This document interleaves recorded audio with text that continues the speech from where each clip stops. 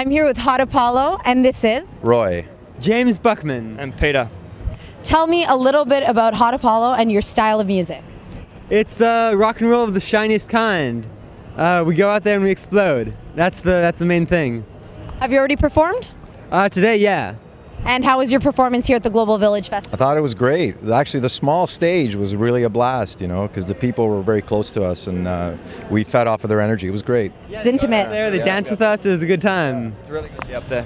Really good to be up there. Awesome. Tell me a little bit about your backgrounds. What are your backgrounds? I'm Italian. Oh, so am I. Yeah. I'm a poet. Very nice. I'm Irish. Oh, okay. The accent. Dead giveaway. It's an Australian accent. Oh, is it?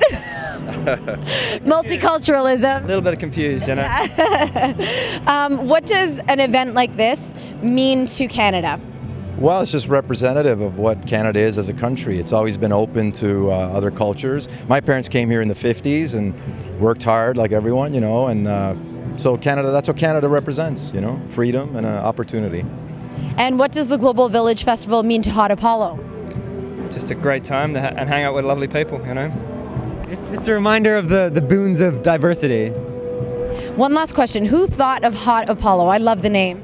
A high school friend who started another band with me. That was one of his suggestions. He got it from an old beat poem by Ginsberg. And he had a pretty nice name too. His name was Heart Needles, which which could be a band name by itself. But we decided to stick with this one.